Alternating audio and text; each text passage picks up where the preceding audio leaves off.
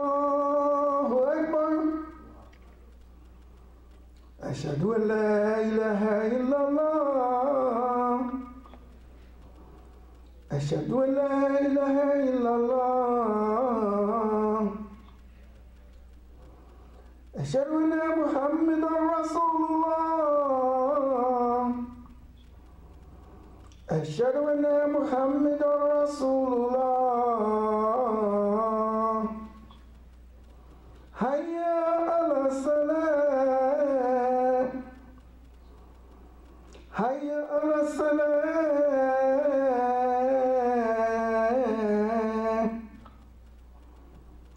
هيا على الفلاح هيا على الفلاح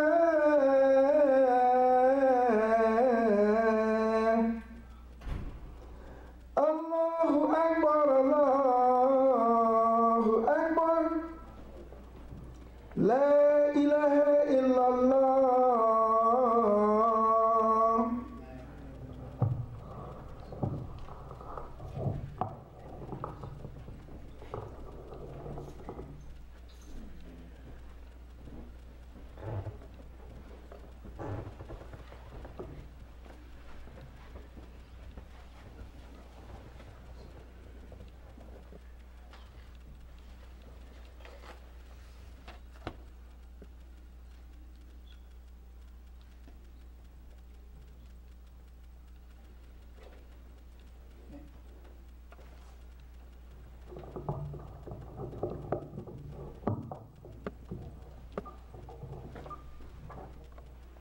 أعوذ بالله السميع العليم من الشيطان الرجيم بسم الله الرحمن الرحيم إن الحمد لله نحمده ونستعينه ونستغفره نعوذ بالله من شرور أنفسنا ومن سيئات أعمالنا من يهده الله فلا مضل له ومن يضلل فلا هادي له وأشهد أن لا إله إلا الله وحده لا شريك له وأشهد أن محمدا عبده ورسوله صلى الله عليه وسلم وعلى آله وأصحابه يا أيها الذين آمنوا اتقوا الله حق تقاته ولا تموتن إلا وأنتم مسلمون.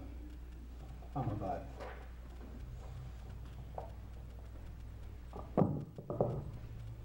أعوذ بالله من الشيطان الرجيم بسم الله الرحمن الرحيم ولله غيب السماوات والأرض وما أمر الساعة إلا كلمح البصر أو هو أقرب إن الله على كل شيء قدير والله أخرجكم من بطون أمهاتكم لا تعلمون شيئا وجعل لكم السمع والأبصار والأفئدة لعلكم تشكرون.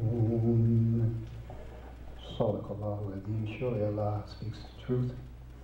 My dear brothers and sisters in Islam, I greet you with the greeting that the angels gave our beloved Prophet on his mirage. Assalamu alaikum wa rahmatullah. Alhamdulillah. All praise is due to Allah. Before I begin, I would like to thank this masjid and the governing bodies for inviting me to speak.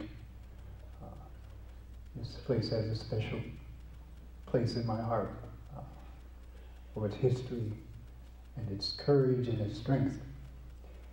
And I thank all of you. As I said, surely all praise belongs to Allah subhanahu wa ta'ala. We praise Him, we seek His help, we ask His forgiveness. We seek refuge in Allah from the evils of our deeds and from the evils of our own selves. Whomever Allah guides, none can lead astray. And whomever He leads astray, none can guide. I openly declare and bear witness that there is no God and no ilah except Allah subhanahu wa ta'ala, who is alone without partner. And I openly declare and bear witness that Muhammad ibn Abdullah sallallahu alayhi wa sallam is his slave and messenger. May Allah bless him and grant him peace along with his family and his companions. O you who believe, have taqwa for Allah as you should have taqwa for him, and do not die except as you die as a Muslim. My dear brothers and sisters, I read two verses from Surah Al-Nahl, the bees, verses 77 and 78. And we know that the bee is one of Allah's greatest creations because the bee is part of our rizq. We know that the rain that Allah sends down on the earth helps to grow flowers and plants and fruits and vegetables and grains that we eat in order to live. And it is the bee that pollinates all of these plants. So he is a very, very integral part of our existence and our survival. Allah says in these two verses, He says, to Allah belongs the mystery of the heavens and the earth. And the decision of the hour is as the twinkling of an eye or even quicker. For Allah has power over all things. It is He who brought you forth from the wombs of your mothers when you knew nothing. And He gave you hearing and sight and intelligence and affection that you may give thanks to Him. These two verses talks about the gifts that Allah has given us. In particular, I wanted to focus and concentrate on the last part of the second verse where He says, وَجَعَلَّا لَكُمْ السَّمْعَ, which is hearing, samia, and absara, basir, sight, and afida. Afida. Our dear brother Yusuf Ali translates this as intelligence and affection. But afida is the heart. It is the heart. This is, and the reason he translates it this way is that this is the place where intelligence and affection is. It resides within the heart. The heart is the center of intelligence and affection. Scientists have discovered that the heart, the human heart, has neurons in it, just like the brain. And I've discovered that the things we learned so many years ago in our elementary schools and in our junior highs and in our high schools were not exactly correct. It is the heart that runs things, not the brain. It is the heart that gives the signals to the brain, and the brain gives the signals to the body. Now, our prophet has said there's a piece of flesh in the body. If it is whole or sound or good, then the whole body is whole and sound and good. But if that piece of flesh is bad or spoiled or rotten, then the whole body is bad and spoiled or rotten. This is the legacy of the heart. The heart is an amazing creation of Allah. I had some statistics here that I wanted to share with you. He said the physical heart houses the spiritual heart. It beats 100,000 times a day.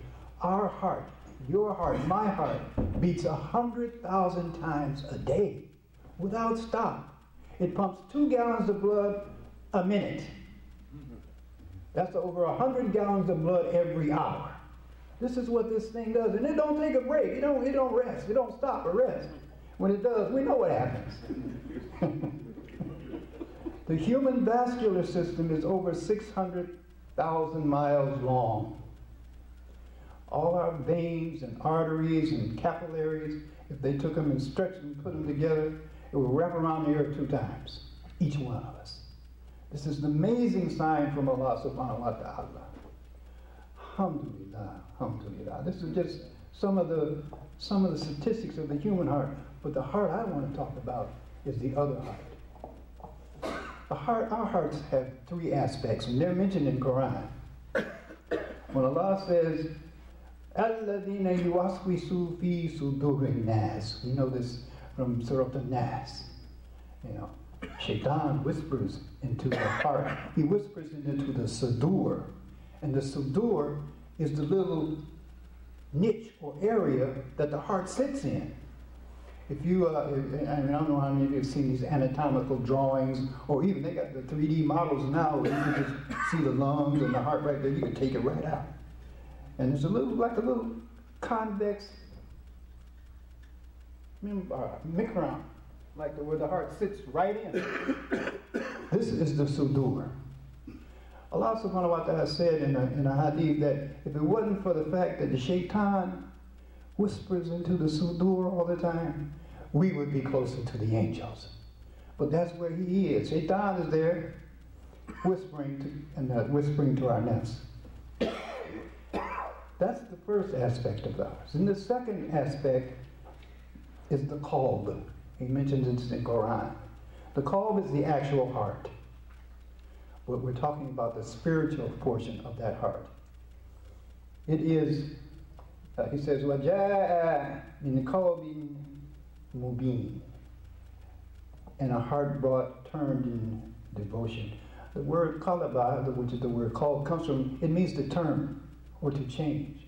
I mean, how many of us have had a change of heart? Huh? I'll put my hand up. Or we do one thing and they say, no, I don't want to do that, I'll do it another way. That's that call of doing that. And Allah changes hearts. He's the one that makes Muslims. We are all blessed and fortunate to have Allah as our Lord and has brought us into Al-Islam. We are all blessed. And that's the second aspect of the heart. And the last aspect, the third aspect, is the fa'adah. The fa'adah. It's a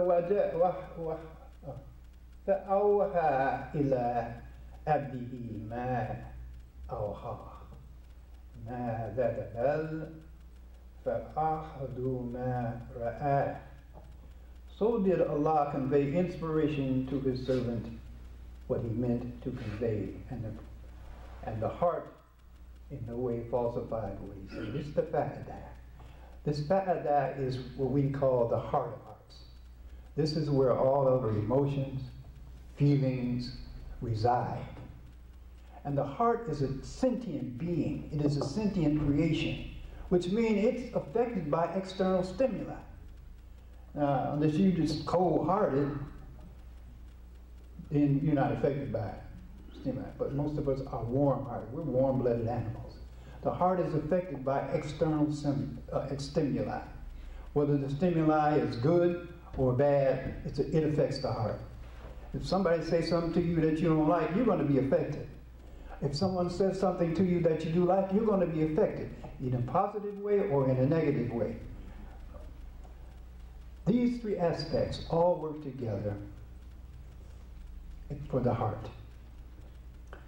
Allah says in Surah Al-Shams, and that first surah that I read talks about being grateful so that we may show gratitude to Allah. This is what we should be doing, showing gratitude to Allah for the heart that He gave us, along with all the other things. But the heart is so important. The heart is so important. In Surah Psalm, and I love this Shams, this is the sun. It says, وَنَفْسٍ وَمَا سَوَاهَا وَأَلْهَمَهَا فُجُورَهَا وَتَقْوَاهَا قَدْ أَفْلَحَ مَنْ زَكَّاهَا وَقَدْ خَابَ مَنْ دَسَّاهَا. By the soul, the nafs. That's one of the definitions of the soul. We call the nafs a soul. It could be our self. It could be our ego. There are many overlapping definitions and descriptions that all meld to help guide us and educate us. It says by the soul and how it is fashioned. Allah subhanahu wa ta'ala is musawwir. The word He uses is sawwaha. Allah is the fashioner. He fashions everything, including us. Then He says, and its enlightenment as to its wrong and its right. So the soul or the heart can go either wrong or it can go either right, as the prophet said about a good heart. You got a good body. A bad heart, you're going to have a bad body. And that doesn't mean that the body is bad. It'll make bad choices. It'll make bad choices. He who succeeds purifies it, and he that fails corrupts it. These are such a beautiful few verses. And I have to notice it says, in the place that houses the heart is corrupt, what's going to be the effect on the soul, the heart, or where our soul lives? If the place that houses the soul is purified, what's going to be the effect on the soul? It's going to be nice. As I said before, the heart is affected by external stimuli. And we as individuals, especially as Muslims, we have some modicum of control over where we place our heart, what kind of situation we put our heart in, ourselves in. We have control of that. Allah gave us that. He gave us the ability to choose, right or wrong, hot, cold. If it's too cold, we turn the heat up. We don't want to catch the bus, we go get in our car. All right. We have the ability to make these choices. This is a gift from Allah subhanahu wa ta'ala. The sentient and emotional capability of receiving and being readily affected by external stimuli, impressionable, susceptible, receptive. These are just definitions of sentient. We are all sentient beings. As a consequence, we should struggle and strive to expose our hearts, expose ourselves to that which is best. Now we know that Ramadan is coming soon. This is, I think, is the 4th or 5th day of the month of Shaban. And I often try to get us to learn more about the months that Allah gave us. Not January, February, March, April, the months that He gave us. Because there's meaning and there's great benefit in knowing what's going on in these months. The month of Shaban is the month just before Ramadan. And we all know that in Ramadan, we all get happy too. Because the shaitan is locked up in the month of Ramadan. We know this. Guess who else knows it? Shaitan knows it too. He knows it too. So what does he do in the month of Shaban? He bringing it. He is bringing it. So be ready. Be ready for some fitna. And don't let this fitna throw you off your square, as we say, or take you out of your box. Deal with it with some Islam. Deal with it with some patience, some understanding, some halim, some forbearance. And understand that you know where it's coming from and you know why it's coming. Don't let it take you out. And alhamdulillah, I can only speak for myself, but he started last week on me. And it'll occur anywhere, especially in your home. That's where he's going to jump in first. You know, the shaitan is, you know, he got his army out there working. He'll say, when they go meeting, had a little meeting, he say, Brother Devil, what did you do today? Oh man, I made somebody steal some money. Oh, okay. What about you, Brother Devil over there? What did you do? Man, I broke up a wife and a husband. Oh, come on over here and sit down next to me. This is one of his greatest achievements, is to separate us. Whether we're husband and wife, whether we're brother to brother, whether we're cousin or uncle or whatever, to separate us and divide us. That way it makes his job a little easier. And we know what his job is. He wants us to go to the fire with him. Guard our hearts. Guard our hearts. أقول قولي هذا وأستغفر الله لي ولكم. I say this and ask Allah's forgiveness for me and for you. Ameen. Ameen.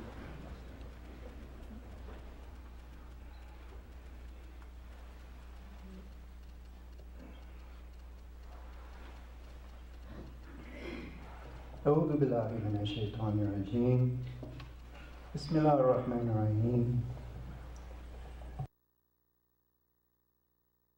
وأشهد أن محمدا عبده ورسوله صلى الله عليه وسلم. أما بعد. أعوذ بالله من الشيطان الرجيم. بسم الله الرحمن الرحيم. الذين آمنوا وتطمئن قلوبهم بذكر الله. ألا بذكر الله تطمئن القلوب. الذين آمنوا وعملوا الصالحات طوبى لهم وحسن مآب. Sadaqallahu al-Azim. Surely Allah speaks the truth. My dear brothers and sisters, I just read you two verses that were in Surah Ra'ad. Thunder. Allah created thunder and lightning. This he says, those who believe, Alladina amanu. Here Allah says, Ya ayyuhalladina amanu. Oh, you who believe.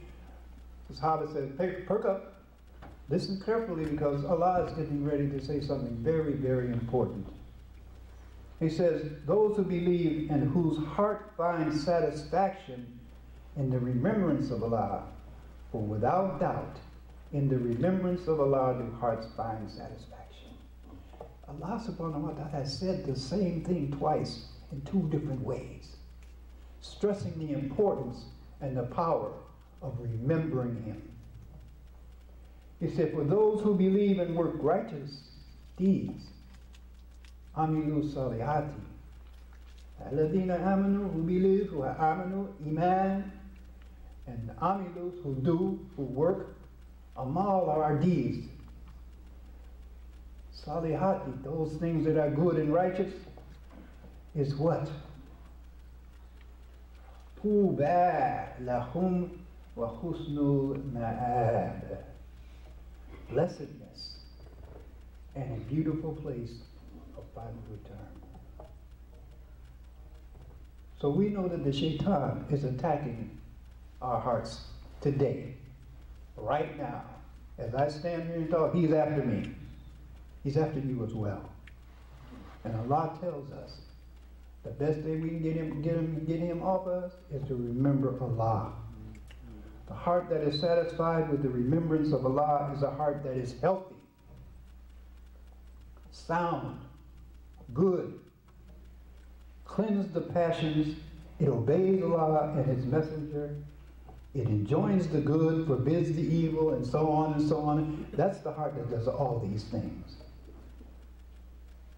The heart that with a defect is a heart that is sick. It knows Allah, but it is too weak to completely overcome its passions and its desires. It exists in a state of flux, serving two masters. What the old book used to say, you can't serve two masters because you love one and hate the other. You're always in a state of flux. You're always in a state of flux. Allah says in Surah Al-Baqarah, He talks about the heart that is diseased. We have to fight these diseases of the heart, because when we have a disease in our heart, our body becomes diseased as well. We suffer. And then He talks about the heart that is dead. It doesn't know Allah. It stands against His command. It stands with its desires and lusts. If it worships things that are other than Allah. It says it's mushrik. Avoid a heart like this. Now, I just wanted to touch on some of the poisons of the heart and how we can be aware of them and try to guard against them. When I first read this, I was rather surprised. When you think of poisons, you think of certain kind of things. But number one on the list is talking. Wallahi. Talking. Allah says, He has a sentinel on the right and a sentinel on the left. Two angels, right and left. They write down everything we say and do. They don't miss a beat. They don't miss a syllable, a vowel. They write it all down. Utterances are things which Allah will hold us accountable. Every word we say we will be held accountable. Sometimes we say some bad stuff. I'm talking about me. I'm talking about myself. Sometimes we say some things that we shouldn't be saying. And it's important to recognize that when we do this, we ask Allah's forgiveness and maybe make a couple of rak'ahs. That's tawbah. That's repentance. Talking. There's all kinds of wrong talking. Backbiting, slander, lying, obscene, false talk, riyah, bickering. They all come under the heading of lahwa. Lahwa. Useless talk. Talk that has no benefit. I mean, I get with a bunch of brothers, and sometimes we talk about LeBron James and the basketball thing, but what benefit does that have for us? Other than it's good for our little male ego, and we talk about that. If we're not talking about Allah, if we're not talking about the Quran, or His messenger, or His righteous servants, and I got a thing here that it's coming up May 5th, talking about the influence of Imam W.D. Muhammad. And the speaker is supposed to be Imam Darrell Kareem. I would love to meet that brother. I've read his articles in the paper over many years. Yes, yes. So, watch what we say. We talk too much. We really do. We talk too much. Be aware. So the Prophet said, the faith of a servant is not rectified until his heart is rectified, and his heart is not rectified until his tongue is rectified. He's also said on the day of judgment, human beings will curse two things: what is between their jaws and what is between their legs. They're going to curse them because those are the things they're going to send to the fire. Second, the glance. Now we got talking, then we got the glance. We got the tongue and the word. Now we got what we're looking at. We look at some crazy stuff. I'm talking about me. I mean, we all got these cell phones, right? And you be on your cell phone, and all of a sudden something will just jump up. Come on, where did this come from? This is obscene. That just lets me know what some cell phones are about. We don't control them. Somebody else or something else controls the cell phones. The glance. It sets up the heart for corruption and sickness, causing darkness. The glance sets up. The prophet said, yeah, you look at a sister, she looked good. Yeah, look one time. Don't go staring, following her around. You know what you're setting yourself up for. Control the glance. The Quran says lower your gaze. Lower your gaze. It's going to be out there. Monitor what you watch. On the social media, on the TV. Monitor what you watch. Like I said, the heart is a sentient being. Allah just said, I gave you ears to hear, eyes to see, and a heart to feel. Whatever that external stimuli is going to affect you. It's going to affect you, and this is our armor. This is our artillery. This is knowledge. So when it comes, we know what to do. Turn away from it. Turn it off. Pray it away. Zikr it away. Number 3. I'm telling you, these four poisons of the heart trip me out. Number 3 is food. Now, I don't know anybody who don't like to eat. For real, I don't know anyone who don't like to eat food. We all know that eating too much food and eating the wrong kind of food can make the body sick. You know, cholesterol, arterial sclerosis, colon cancer, all kinds of ailments, the liver, All kinds of ailments can come from eating the wrong kinds of food and eating too much. Like I said, we know Ramadan is coming up. I know how I act during the month of Ramadan. I act real foolish. Fast all day.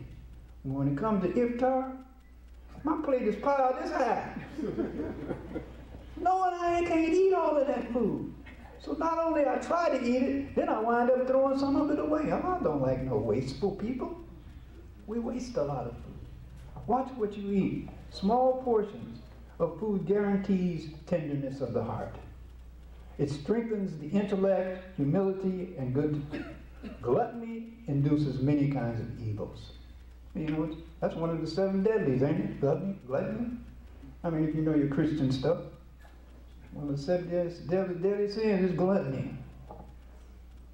I saw a movie one time where gluttony was represented by an image, great big old monster-looking guy, sloppy. That's horrible.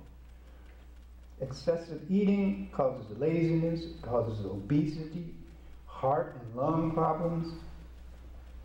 When you're full, you don't feel like praying. Yeah, I'll pray. Let me lay down first. So you know after that slot, it's gone. May Allah guide us and protect us from that. And number 4, lastly, and then I'm going to wrap up, y'all.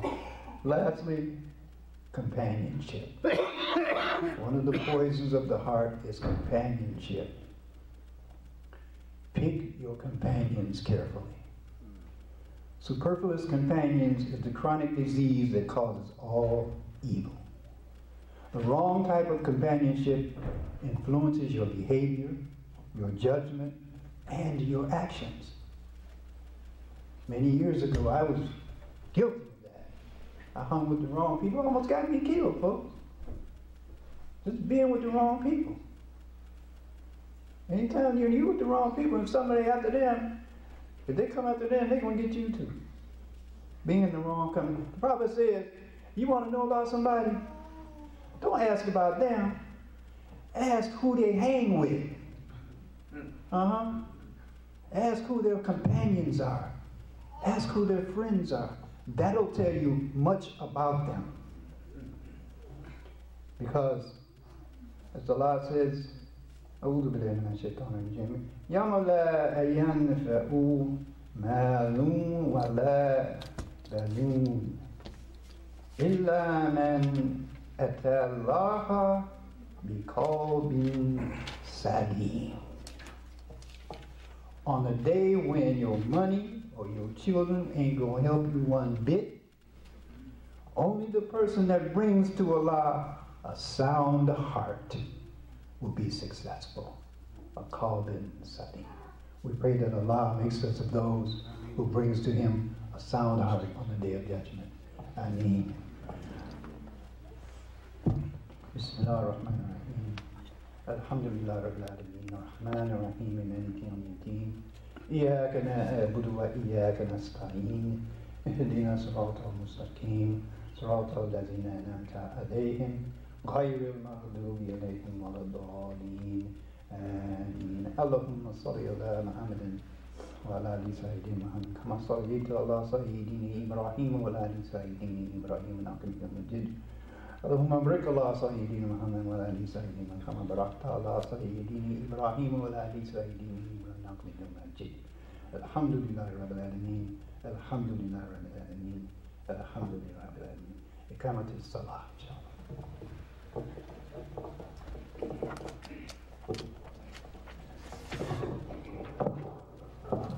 Allahu Akbar, Allahu Akbar, Allahu Akbar, Allahu Akbar. Ashhadu an la ilaha illallah, ashhadu anna Muhammadan Rasulullah. Hayya ala salah, hayya ala falah. Kad qamatis salah, kad qamatis salah. Allahu Akbar, Allahu Akbar. La ilaha illallah.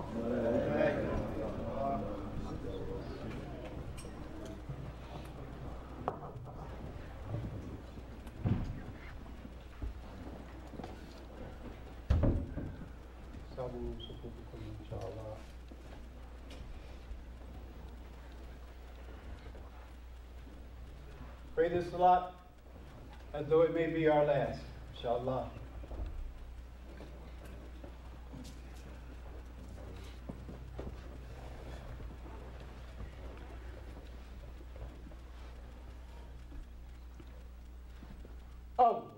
Allahu Akbar.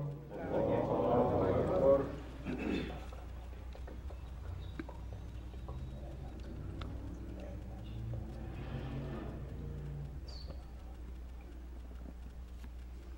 Alhamdulillahi Rabbil Alameen. Ar-Rahmanir Rahim. Malik Yawmiddin.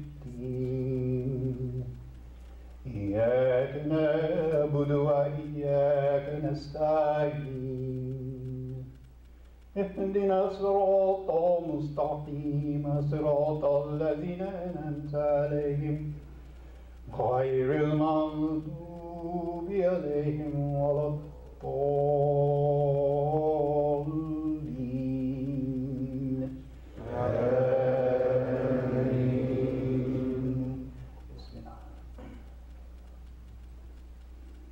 قل هو الله أحد الله الصمد لم يلد ولم يولد ولم يكن له كفوا أحد الله أكبر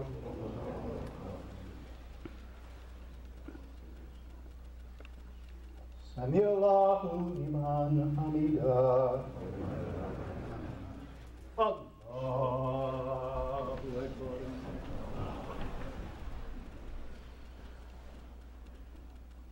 الله أكبر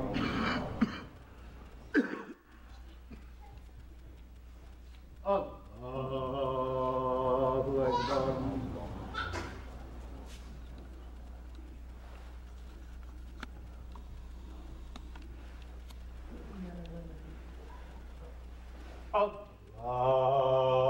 الله أكبر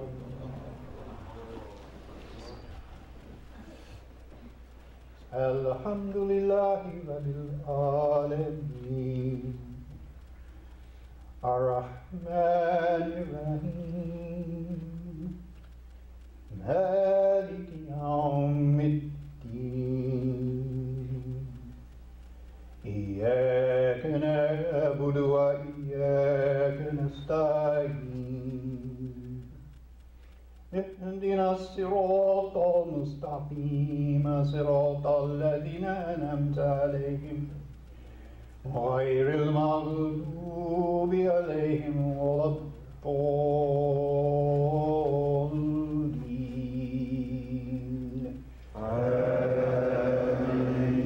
آمين.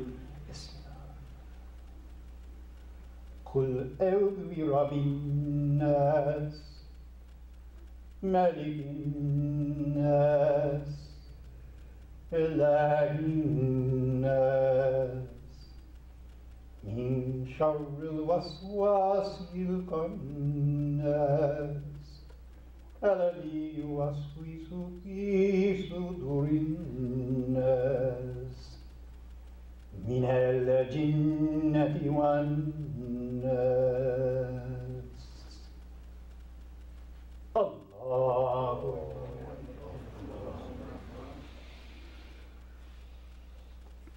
سمع الله لمن حمده الله أكبر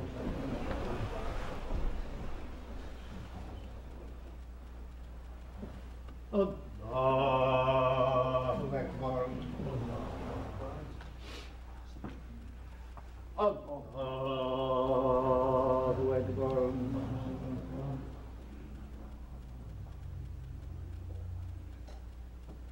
الله أكبر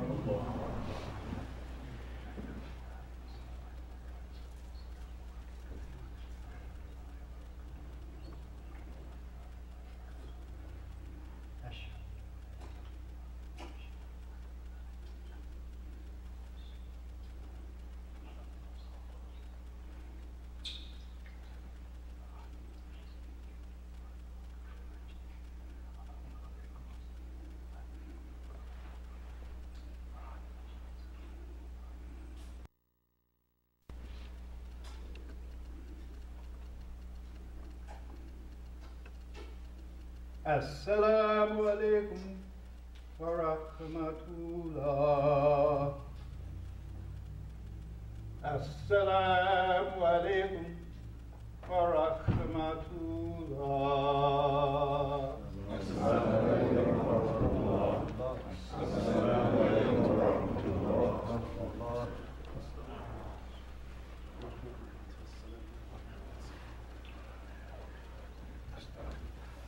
Alert! Local schools have been closed and outdoor activities should be limited. Pollution-related respiratory illnesses are on the rise, especially among children and the elderly. Please be sure that your children stay inside. Every year, tens of thousands of people die prematurely due to air pollution. Poor air quality costs us millions of dollars in medical expenses, and the productivity of Latin American cities and businesses is diminished. Vehicle emissions represent the most important source of air pollution in Latin American cities. The reduction of air pollution is not an impossible challenge. We need to promote the use of cleaner fuels in vehicles and improve public transportation. The Clean Air Initiative for Latin American cities, building partnerships for a cleaner and healthier Latin America. Alhamdulillahi Rabbil Alameen. Ar-Rahman Ar-Rahim Maliki Yawmiddin. إياك نعبد وإياك نستعين اهدنا صراط المستقيم صراط الذين أنعمت عليهم غير المغضوب عليهم ولا الضالين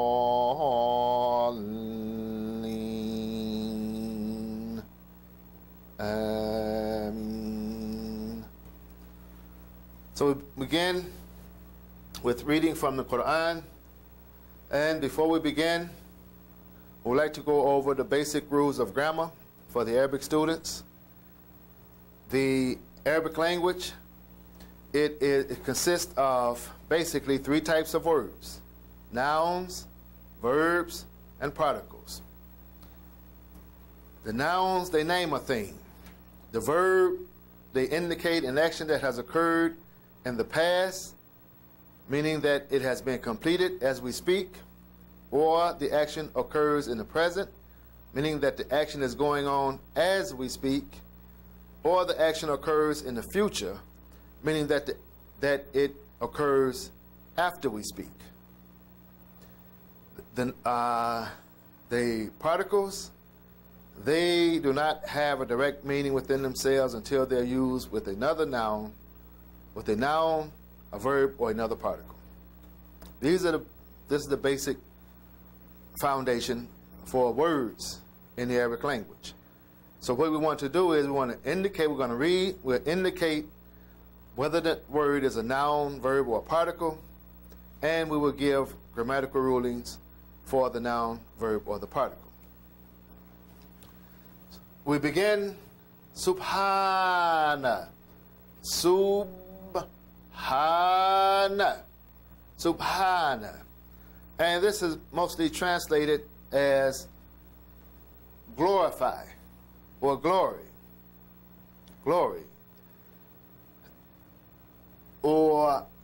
and it ends in a fatha, and it's a noun. So in the language, the basic rule, the basic fundamental rules, if a noun ends in dhamma, it is the subject or directly influenced by the subject. Directly related to or influenced by the subject. If the noun ends in fatha, it's influenced by a verb. If the noun ends in kasra, it's influenced by a preposition. So this word is subhana. Subhana has a fatha, and it's the first word in the sentence or in the verse here. So we said that if the noun ends in fatha, it's influenced by a verb. But we understand that the verb has been dropped. The verb is not here. This is the first word because we always go back to find the influence here, but the verb is not mentioned. So we understand the verb to be there. We understand the verb to be there. So this is subhana. Subhana is to glory, but this is a very difficult word to translate because subhana comes from the word meaning to swim. To swim. Right? And everything in the creation is moving. Is in movement. It's moving towards a destiny. It's swimming along, following a course designed by God. And when the human being is moving along this course towards God, so everything is returning towards God, moving towards God. When the human being is in his or her proper course, then we say subhana. This is subhana, swimming along like the swimmer. Everything is swimming along. So subhana, following the course that's designed by God. That's what we're saying. Following the course that's designed by God. Subhana, so we give glory to him. Alladhi, who asra. Alladhi is who, and this is a relative pronoun. Who this is the relative pronoun. Who? Asra. Asra comes from Sarah. This is a verb. This is a verb. Sarah. It's from Sarah. Yeah. Sarah, Asra. But when it's put in the form of Asra, this is the fourth form. We have the study guides, and in our study guides, we have all of the forms listed. This is the fourth form. And within the form here, words are formed from this letter to this letter, and all that makes up the form of it has a meaning within that form. When the letter, in the endings, it gives us the grammatical structure. The grammatical structure. So the form will give us more depth into the meaning of a word. But the grammatical structure gives us more direction in the speech and how the speech is going. So here, Esra is in the fourth form, and the characteristic, the main characteristic of the fourth form is a fatha that comes before the first root letter. And the first root letter will have a sukoon on it. That's the main characteristic. So Esra. And this fourth form has in its meaning causation. Meaning that the action occurs, is caused to have happened. There's a cause for it to have happened, but the true agent that's causing it doesn't do it directly. It's not done directly. It's done through something else. It's causation. This is an action by causation. And much of the scripture is by causation.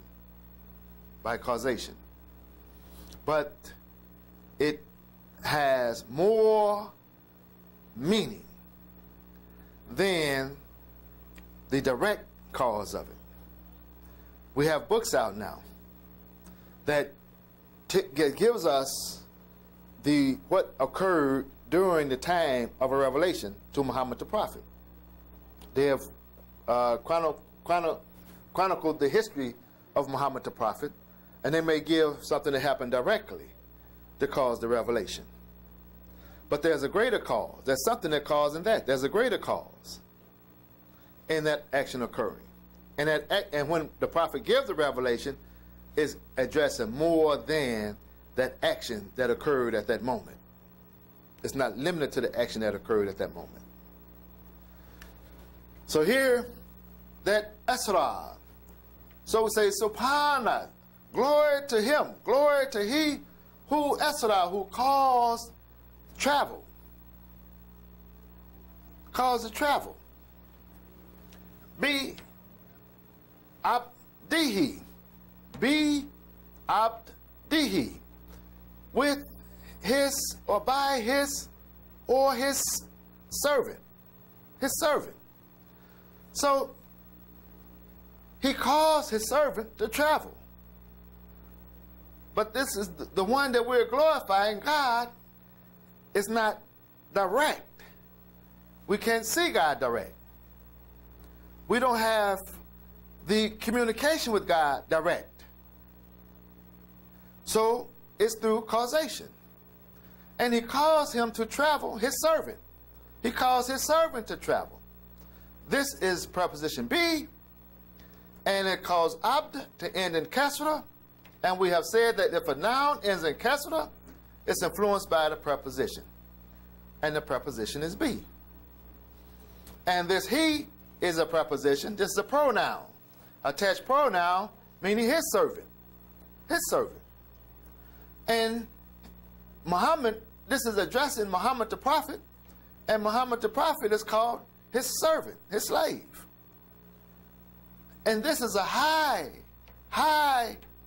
position. This is a high standard or position to have in the world, is to be a slave of a God.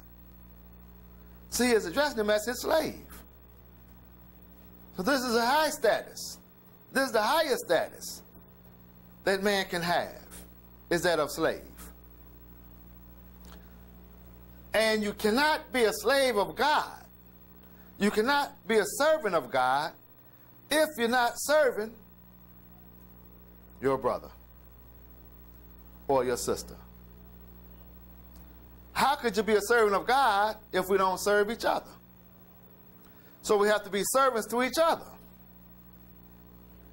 if we're true servants of God. So this is a high status. This is a high status in the life, in the world. So he causes his servant to travel layland.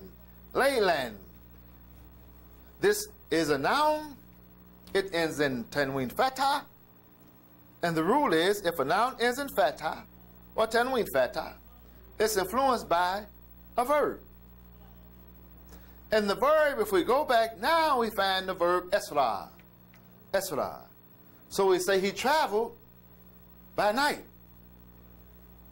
And how is it related to the verb? It's related to the verb as a noun or an adverb.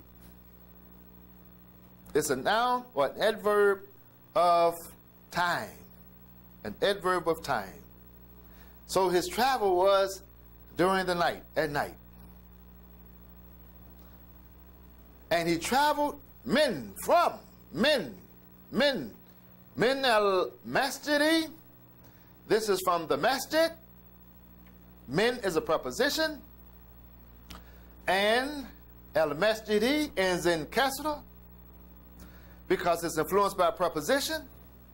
Because the rule says if a noun ends in kasra, it's influenced by a preposition. So we have a prepositional phrase. And it was saying from the masjid. From the masjid. And the masjid is the mosque. It's the mosque. Masjid. It's the word for mosque. Or the word for church. Masjid. In the broader sense. It's a church. It's a place. The masjid is a place where we make sajda. We see the word sajda. Sajda is in here. It's a place for sajda. And God has said that his whole earth is a masjid. His whole earth is a masjid. So if we go to the church and we make sajda in the church, then the church is called a masjid. If we go in our house and we have a place in our house that we make the prayer, that we make sajda, where we make sajda, then that place in the house is called the masjid. It's the masjid in the house, proper. It's the masjid. The place that we go to pray. So he traveled by night from the masjid, from the mosque, El Haram. This is El Haram. And this is the sacred. Haram is the sacred. Sacred. Masjid al-Haram. Masjid al-Haram. And this is a noun. No, I'm sorry. Al-Harami. These letters are so close. Al-Harami. Al-Harami. See, really, when we're reading, we don't need all of these signs. These signs, these letters here, were not here before. But if we understand what is being said, if we know what's being said, and we understand what is being said, then we know the marks that would be on the end. We will know the grammatical marks, if we understand. When the Quran was being revealed, it was revealed on the hearts of the people, of the believers. And they memorized it. But if we change this to al-Haram, it changes the whole meaning. It'll change the meaning of what we're saying. But we have say Harami, then we know that if it's al-Harami, it's describing the masjid. But if we say al-Haram, then it's not describing the masjid. It would have to be saying something else. This is the importance of grammar. Because the first thing we have to understand when reading the Quran, when reading the language, what is it saying? What literally? We want to see literally. What is the Quran saying literally before we begin to look at what it means? We have to know what it says first and understand what it's saying first. Then we want to go and look to see, well, what does this mean? So al-Harami, when we say al-Harami, then we know that this is ending in kasra, and we have a noun that's following another noun, and it ends in kasra, and it's the mirror image of the noun that it follows, meaning this is singular word, the one is following is singular. This has the alif lam, it's definitive or definite, and this one is definite. So this word becomes a description of this word. Then the word that it follows. The description comes after. In English, the description comes before. So it's describing it as the sacred mosque. The sacred mosque. That's how the mosque is described. Al-Haram. And Al-Haram, here we have the word Al-Haram, meaning the sacred mosque. And this is, we know we're familiar with this word when we say those things that's halal, that's free, open, permissible, and we have those things that are haram. They are sacred. But it would be confusing for some of us because the eating of the pig or the pork or the swine is haram. And are we saying that the pork is sacred? Yes. Yes, it is sacred. How is it sacred? Because we're not to take it out of its form and use it for consumption. We're not to change the form of it and produce it for consumption because God created it. God created everything, right? So God created the pig. And God has told us, has indicated to us, that we're not to eat it. If we do, we have taken it out of its form of sacredness and have disobeyed God.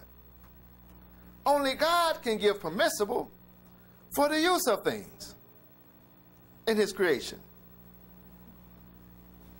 Everything God has created, He has made sacred. Fire, isn't it sacred to us? Yes, fire is sacred. But the hellfire, we avoid. But the fire